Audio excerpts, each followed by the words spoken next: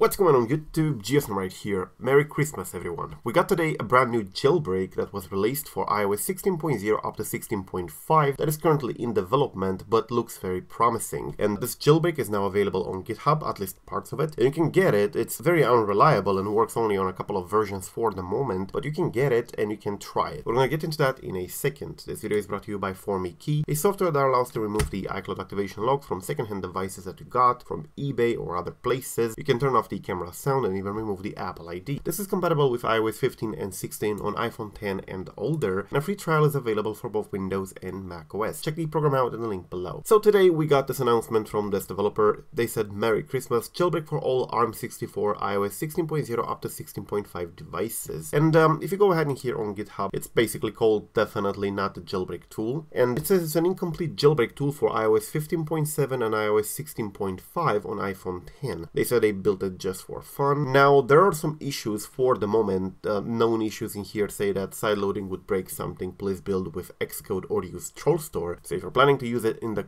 current situation, in the current unstable, incomplete version, you're going to have to download the code and compile it yourself with Xcode, or you can install it with TrollStore. A user space reboot is not supported at the moment, probably won't work for several iOS 16 versions, such as 16.0 up to 16.3, and watchdog problem on iPhone 8. Now this supports iPhone 10 and lower, so it supports the checkra1n devices, but it's not like checkra1n. You don't have to connect the computer, it's not tethered, you don't have to basically have the USB cable with you and anything. It's an IPA jailbreak once it gets compiled. So just like Uncover and Taurine, but for iOS 16.0 up to 16.5. In a way, this is the very first jailbreak for iOS 16.0 up to 16.5 that gets released in IPA format, so this is great. It's not for the newer devices, but it's still great, and it's still based on some modern components like kfound and KFD and stuff, so you can have tweak injection on iOS 15.7 and iOS 16.5, and it says in here on the description that is for 16.0 up to 16.5, although in here it says iOS 15.7 as well, so yeah, I don't know. But for the iPhone 10, there are a couple of versions that are supported. Once this is finished, it will be iOS 16.5 all the way down to maybe iOS 15.7 if the changelog in here is to be believed. So if you go ahead in here, you can see that that's quite a lot of versions supported. Now,